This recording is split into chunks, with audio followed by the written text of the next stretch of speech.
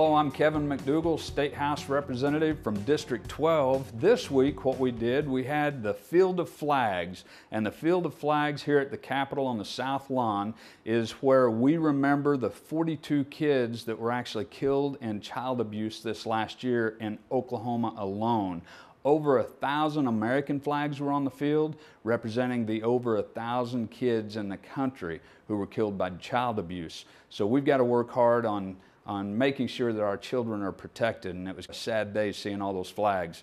Lincoln Christian also came to visit, enjoyed the opportunity to speak to them. Had kids that went to Lincoln Christian, and they're a great school, a great organization. We loved having them visit. Also had the Veterans Caucus this morning. This is our first real meeting. We've got a chair and a vice chair now, so we're legally official and ready to go. And we had a couple of folks come in and talk to us about veterans issues, so that's up and running.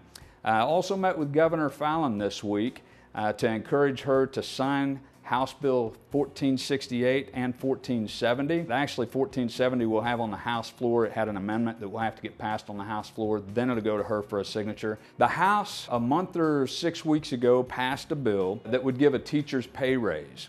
And for whatever reason, it's being held up on the Senate. So if you want a teacher pay raise, you need to encourage your teachers and folks to call your senator and encourage them to do a teacher pay raise. The budget this week, there's been a ton of work on the budget. I wish I could say that everything's as easy as budgeting your own budget at the House, but you can imagine what it'd be like at your house if you had to get 101 other people to all agree, or 48 other people in the Senate side to all agree. So right now we've got the House of Representatives working with the Senate and working with the governor, trying to figure out exactly what revenue raising measures that we can do, what expenses we can cut. And so all that is still in deep negotiations right now. And in fact, today we're doing this video a little bit early. It's Thursday.